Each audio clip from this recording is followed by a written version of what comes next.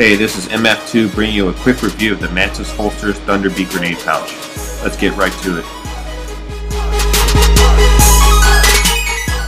Saying it with my humble opinion, I do think that the looks do suffer a little bit, but you do trade that off with functionality, which I'll get into later on in the video. Let's talk about the build quality. This is molded from Kydex to fit a Thunderbeat grenade and other accessories and things you might want to use in the field. I did notice a lot of wobble with the mounting system. This particular mounting system is for Molly, but I actually have used it for belt too. They do sell an extra one that is specifically for belt, but this is what I've used for it too, and it works just fine, but it does wobble a little bit. Alright, let's talk about functionality. This is where it really does shine. The cool thing about this, you can fit multiple things into it. Like you see, I can fit this can of green gas in here.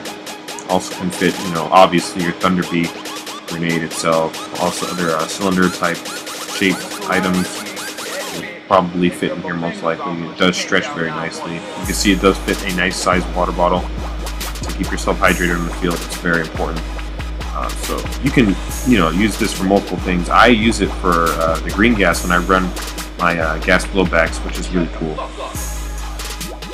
You'll see here I use it on the field here, and it's just easy access. I didn't really need to look down at it. All I did was reach for it and grab it and pull it off, and it worked perfectly.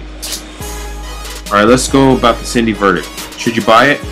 I think you should most definitely buy it. It's a great addition to your kit and improves your reaction time when you want to throw a grenade to when you actually do throw the grenade. So it is a very nice piece of kit, and I do recommend you do purchase it. We'll put the link in the description from where you can purchase it, and I hope that this was a service to you and that you've got all that you wanted to know. If you have any questions or other inquiries about future reviews or anything, just private message or post in the comments. Favorite, like, comment, subscribe. Thank you.